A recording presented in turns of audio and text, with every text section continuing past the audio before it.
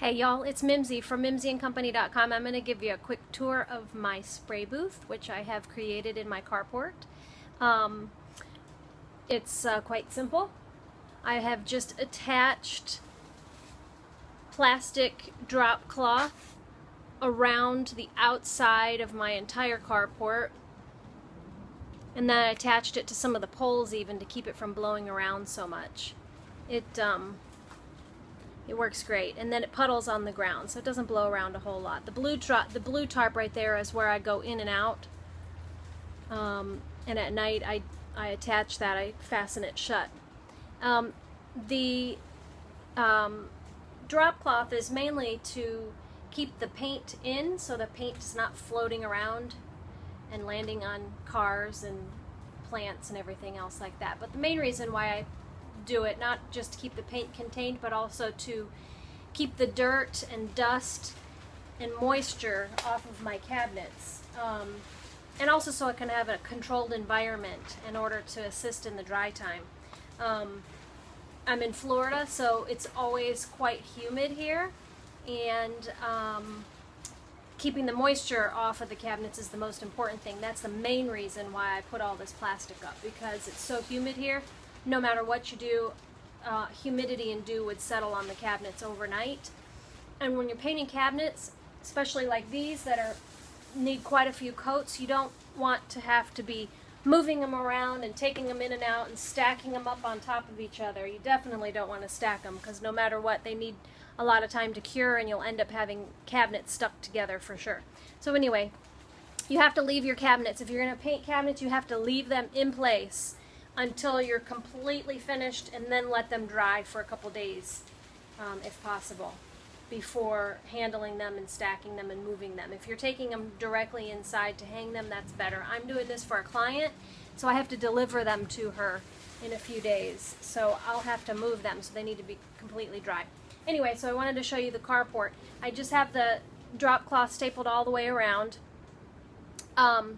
I also keep in here a little portable heater, which I have right here, and I keep this running pretty much all the time, just to keep the humidity down in here, keep the temperature up in here, because it's December right now, and although I'm in Florida, so it's 75 degrees in December, so it's perfect painting weather, but there's still humidity in there, so I keep that in here just to keep the humidity at bay and just help with the cabinet dry time a little bit.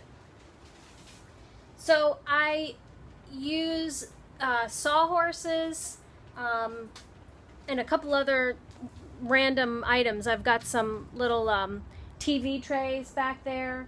I've got some different random shelving things that are all about the same height as sawhorses, holding up my 1x4s. I purchased these 1x4s, 14 foot long at Home Depot, because they're so cheap. It's the cheapest way to make a table, and then I can store them afterwards really easily and for next time. So these 1x4s are 14 foot long, and they are only $3.63 or 93 cents, one or the other. So they're relatively inexpensive way to make a quick table to hold a lot of stuff. And then I take roofing nails with the tabs, with the caps, these are roofing nails that have the orange cap, and I nail those in, and I put a little painter's tape on the top to cover that nail in order to raise my cabinets up off of the 1x4, so that when I'm painting them, the edge of the cabinet is not sitting directly on the wood. Otherwise, when you spray it, it would puddle up right there and create bumps and lumpiness. So you want your cabinet elevated up off of whatever you're painting. I have in the past actually hung my cabinet doors from the ceiling. You can see right above my head right there, there's a hook, and there's a bunch of eye hooks all the way across here. In the past, I've done a few sets of cabinets hanging them from the ceiling, but I find that you need a lot more space for that, and with this many doors I just didn't have the space for that. Not to mention, when you have them hanging, they have a tendency to want to just continuously spin on you back and forth, which is good because you can spin them around to spray both sides at once. but I find it hard to control them, and they would knock into each other. I just found that hard to do. If you're doing a small kitchen or just a few items that you know you don't need a lot of space for, that's definitely a good way to do it quick, because you can spray the entire thing at the same time. The way you would do that is the side of the cabinet, that's the, if it's a top cabinet, you would put a little eye hook in the top part of the top cabinet, so when the cabinet is up, it's going to be up there, so you won't see that little hole that was created from that eye hook. If it's a lower cabinet, obviously you would put the eye hook in the bottom of the lower cabinet, so you wouldn't see the hole in the lower cabinet, because obviously it's going to be way down here. So anyway, that's another option for spray painting. That's pretty easy.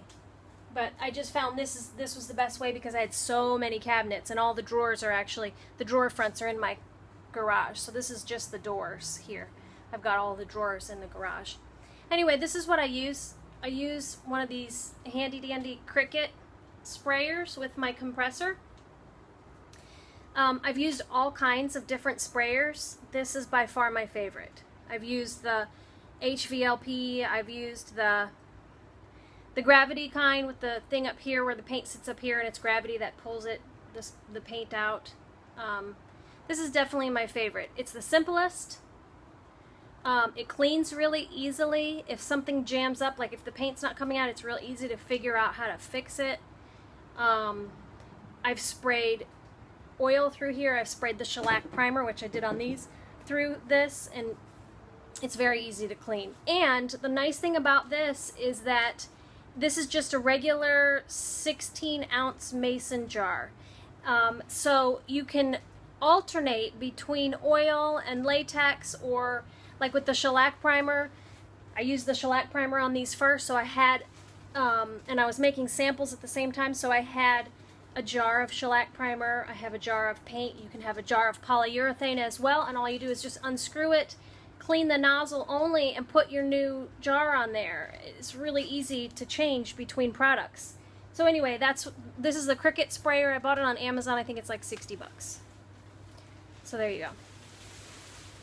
So I think that's about it. That's about all the details with my DIY spray booth. This is the way I do it. I'm sure some professionals are out there are cringing, but I think you could probably spray just about anything in a situation like this. I've seen even people do cars like this, but anyway. There you have it. If you have any questions, I did do a blog post on my blog at mimsyandcompany.com. If you want to comment on my blog, I'll answer your questions, or if you, I think you can comment here on YouTube. Anyway, it's mimsyandcompany.com. Check it out. If you have any questions, message me. Thanks. Bye.